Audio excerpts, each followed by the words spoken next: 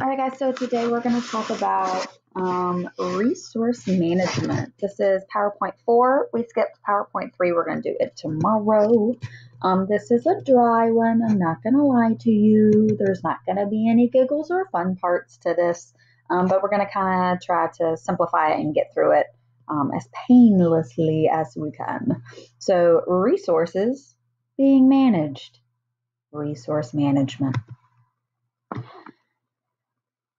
Efficient use of organizations' resources is important. You don't want to waste stuff. You don't want to order too much stuff. You don't want to order too little stuff. When we are talking about resources, we might mean money, financial resource, that's money. Inventory, like how many Band-Aids you got, or human skills, meaning like your employees. Financial records are important for this. So I don't know if y'all keep track of your money. I highly suggest that you start using some sort of tracking method for your money. I use Mint. It's a wonderful, wonderful thing that kind of just automatically tracks all the money that you spend and categorizes it and tells you where's your money going. Shocker, it's food. It's all going to food. But hospitals have to do basically like the same thing. So they have to figure out how they're spending their money year to year, quarter to quarter, not only like, where's it going, but also for how much they've been buying of things. So track not only like money spent, but like how many, nurses did it take last year to run CMC Maine, so that they can keep track of all that type of stuff. So these are the 4 categories. And remember I told you this section, how they test a lot of times is they'll give you an example of something and say, which one is that? Is that this one, this one, this one? I'm not really going to do that on the test, so we don't have to stress quite as much. I just want you to have a nice basic understanding of what all of these are. So managing agency finances, acquiring and distributing your resources, managing and maintaining the equipment that you have, and then staff development and staff productivity. So managing agency finances comes first. Whether that's that you are part of the purchasing process or you're auditing your orders, your invoices, any discrepancies in when you're reviewing your finances. This is a big one.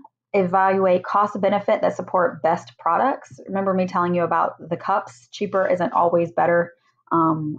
Again, one time I remember I switched the vitamin C that I was buying because I found a brand that was cheaper, but come to find out the cheaper brand was actually 500 milligrams instead of 1,000. So I had to take 2 of them. So it was not cheaper. It was a mistake on my part.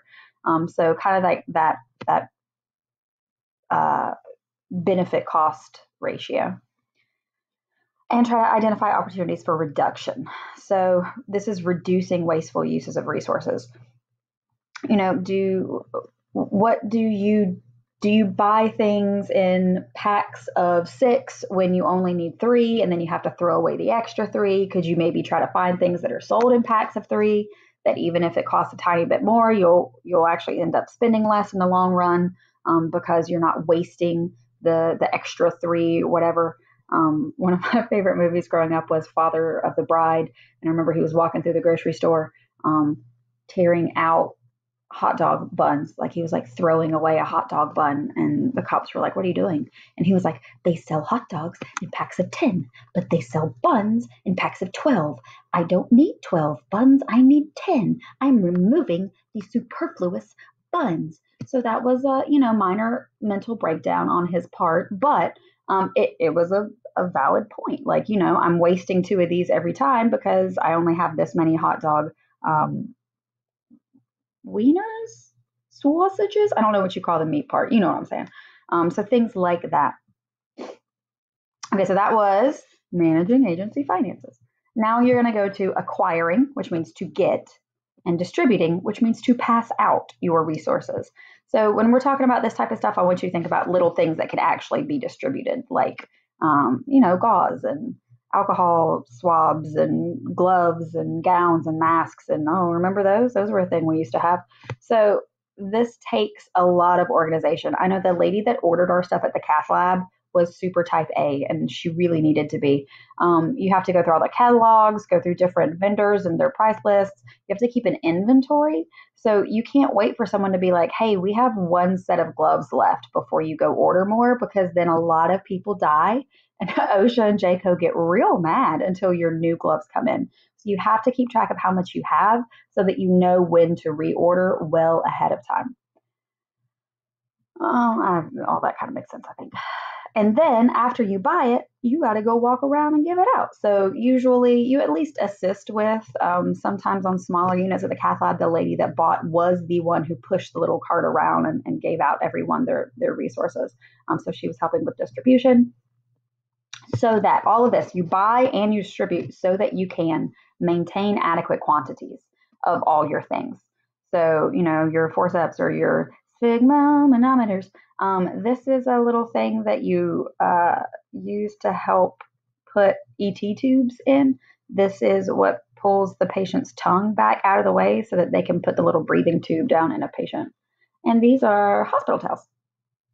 Just kidding. I'm pretty sure that's a maid. Anyways, so again, you buy and you distribute so that everyone has enough. Now we are moving on to manage and maintain equipment. So equipment, I want you to think of here as bigger stuff, right? So resources were like Band-Aids and gloves and stuff.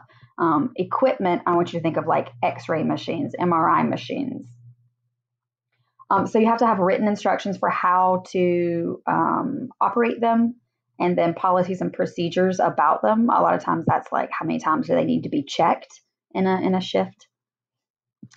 This is the checking part. So you implement a preventative maintenance. So this is like when you have a car, you're not only supposed to take it in when it's making that weird noise that you can't figure out. You're supposed to take it in at like 50,000 miles and 100,000 miles or whatever to get everything kind of tuned up to prevent problems. So on all of our big equipment, we have to have preventative maintenance. So in the hospital, actually I'm pretty sure it's every medical facility, the AED and the defibrillator, so the automatic one, but more importantly, the one that's not automatic, the one that like real medical professionals use, and we decide when it shocks people instead of the machine deciding. We had to check that. Depending on the floor, it was either every 12 hours or every 24 hours. So once a shift, usually, someone had to come in and go through the checking process because we needed to make sure that the defibrillator worked and that it still had all of its pads, the different sizes, that the pads were in date, that the battery wasn't low, all that type of stuff, because you really don't want a defibrillator saying low battery when someone codes and you need it. And you have to make sure that everyone's trained on it. So every time we got a new defibrillator from a new company, they would come in and tell us, hey, here's how you do this one. Plot twist, it was the exact same way. All right, so last one is staff development and then staff productivity. These kind of can be broken down into two different things. They don't go real well. I know they both deal with staff, but like they don't have a lot to do with each other. So first we're going to talk about staff development. Staff development, think of that as like your continuing education, your CEUs. So you're going to train people. You have to train them in all sorts of things, but definitely any new equipment you have to train them in. And some of this is on the employee. So like as a nurse, I know that I had to have, 15 to 30 hours of CEUs every 2 years, and that was on me to get them. However, like I said, if the hospital started using a new whatever, a new X-ray machine or a new defibrillator, they had to train me on it. I remember I put computers here because I was actually working at CMC Maine when we switched from paper charting to computer, like to online charting. They sent every employee to like a week-long class to get used to the computer system. And still, the day that we went live, I was on night shift.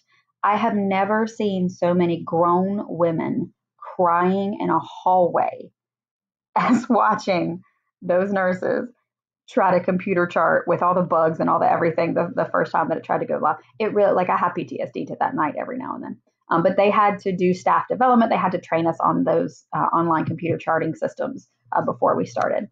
And they had people there for weeks trying to help all of us figure it out. Oh God, I can't even. Let's move on. So CPR research counts in the hospital. CPR certification usually lasts 2 years, but in the hospital, we don't let it go that long. You have to get CPR recertified every year. If you're at the BLS, like the basic, just the one that everyone takes, and then if you're at the advanced one, it's a little bit different, but all that type of stuff counts as staff development. All your classes count as staff development.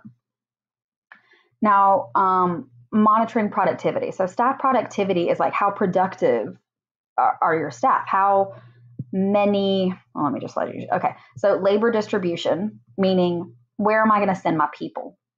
So if you're CMC, you have, 1,000 nurses. Well, how many of those need to be on the ortho floor versus how many need to be in the trauma ICU?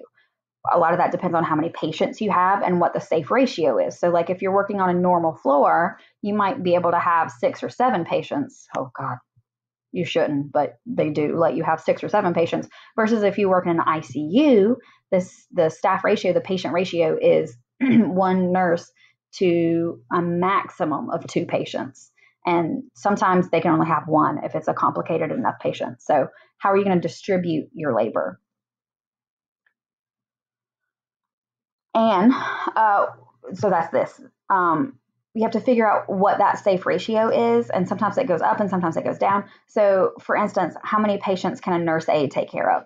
In the hospital on a normal floor, a nurse aide, a CNA, will have like 15 to 20 rooms that they're taking care of.